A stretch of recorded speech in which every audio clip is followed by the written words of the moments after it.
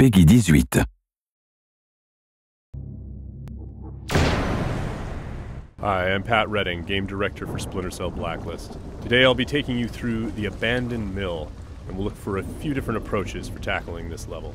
We'll be showcasing the three playstyles present in Splinter Cell Blacklist: the Ghost, the Panther, and Assault. First, we'll ghost through this section of the map, which means we'll take a silent, non-lethal approach and use the shadows as cover. We can tell by the goggle glitch that there's a tech enemy nearby. This enemy jams our visual signal, rendering our goggles useless for the time being.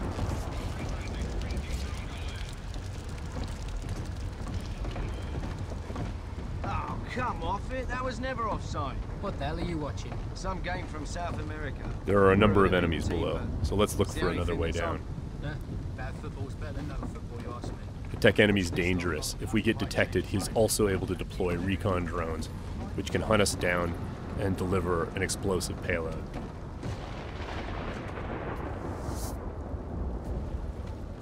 Now that Sam is in the shadows, we can take out the tri-rotor safely and do some reconnaissance to figure out where that tech enemy is located.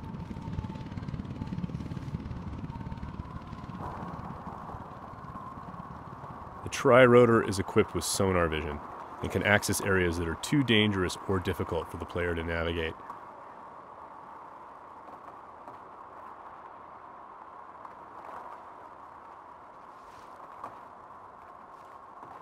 The tri-rotor can also mark enemies that are out of line of sight, perform non-lethal takedowns, attract enemies, or detonate itself if things get messy.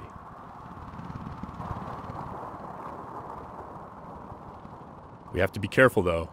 The tri-rotor makes noise of its own and is visible to enemies, so if we get caught, all hell will break loose. We spotted our tech enemy hard at work on his laptop.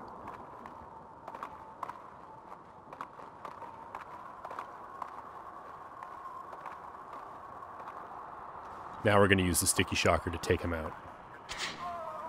Of course, that's going to leave a telltale body lying around for the enemies to discover and get alarmed with. So we need to move quickly. What have we got here? What's that? One way for us to manipulate the AI is just to attract them outright with a whistle or a whisper.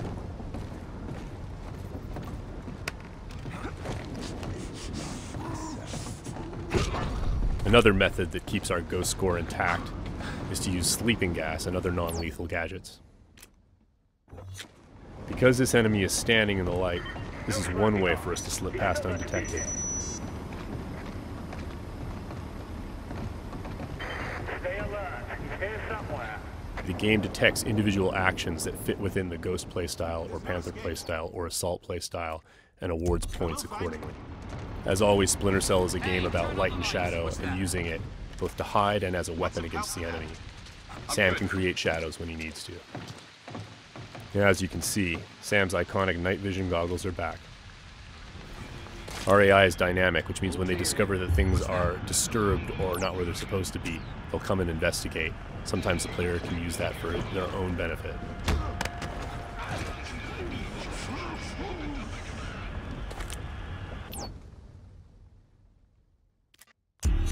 Now that the tech enemy is out of the picture, we can use our sonar goggles to better see our surroundings.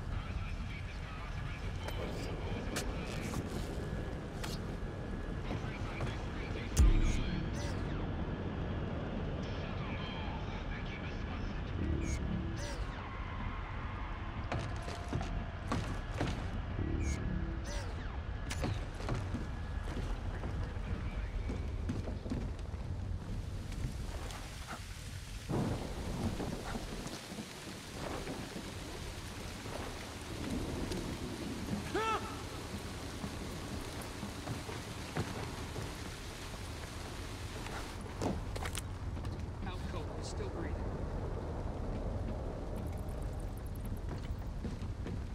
Light and shadow are hallmarks of Splinter Cell. We'll use the shadow as our cover to move through this area. All clean here. He just sent us a message.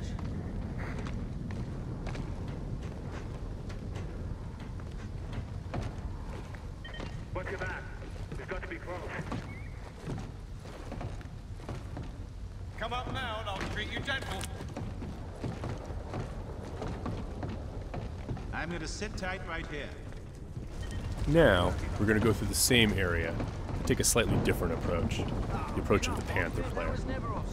What the hell are you watching? This approach involves staying undetected, but striking lethally from the shadows and leaving no one standing. Bad football's better than no football, you ask me. Watch this lot long enough, you might change your mind, mate. That keeper there, he's not bad. Find 20 more When the like opportunity him, and presents you might itself, have a game. the Panther player will line up multiple enemies for a killing in motion finish.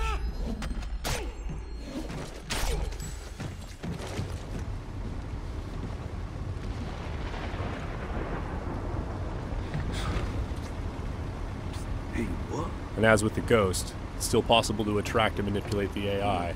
It's just the end result is a lot deadlier.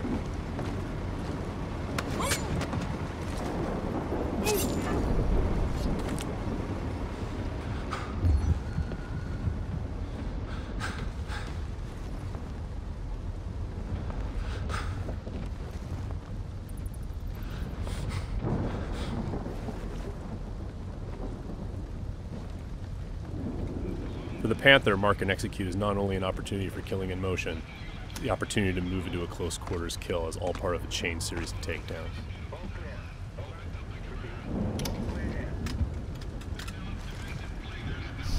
Burn his luck.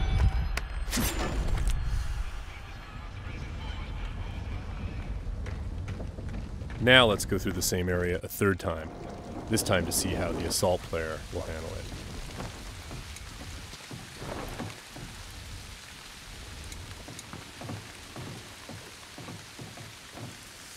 This player is all about taking kinetic action.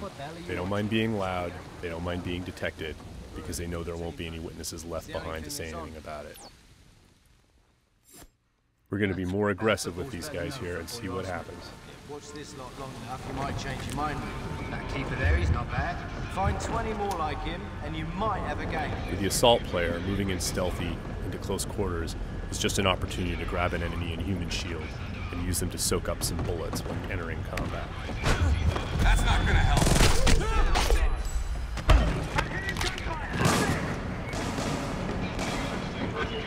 Last known position can be used to mislead our enemies.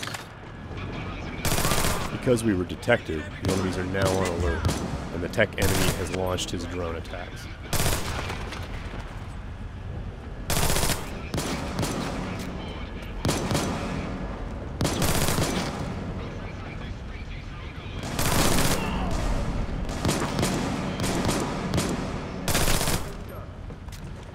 The gameplay in Splinter Cell is dynamic, meaning the AI gets a vote as to what happens next. There he is.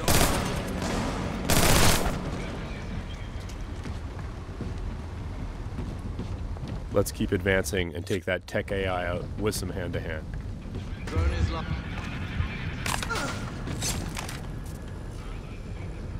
That was just a snapshot of what you can expect.